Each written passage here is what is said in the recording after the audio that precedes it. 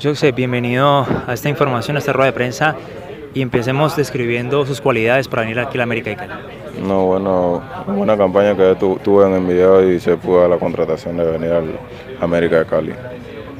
¿Es una motivación? ¿Está contento de venir a un equipo tan histórico como la América de Cali? No, sí, muy contento de la idea, como sabemos, ¿no? Un club muy grande, ¿no? Con mucha historia y quiero escribir mi propia historia. No, bueno, adaptarnos rápido al sistema, lo que él quiere, ¿no? Y al juego del grupo y a disposición del grupo y del técnico. Sus cualidades y virtudes.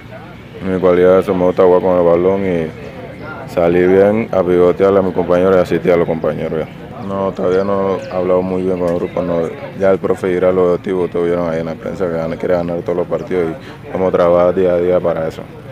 El hincha está un poco reacio a la llegada de ustedes realmente porque sienten que no son jugadores de categoría. Infortunadamente jugadores que en equipos entre comillas pequeños no han podido sostenerse en América de Cali. ¿Qué piensa usted sobre esto? Si usted tiene la capacidad de mostrar que tiene las cualidades para estar en un equipo como América de Cali. No, bueno, siempre va a haber críticas, no, pero el trabajo y el sacrificio y la cancha va a hablar por nosotros y los resultados. Cuéntanos un poco de tu recorrido. No, bueno, he tenido un recorrido muy corto, ¿no? Y gracias a Dios las cosas me han ido bien donde he ido y quiero dar mi nombre muy en alto. Para finalizar, ¿qué pasó? ¿Por qué no fue convocado con la selección de Panamá? No, nunca he tenido la oportunidad de estar en ningún proceso y siento que soy joven y voy a esperar mi oportunidad en Dios.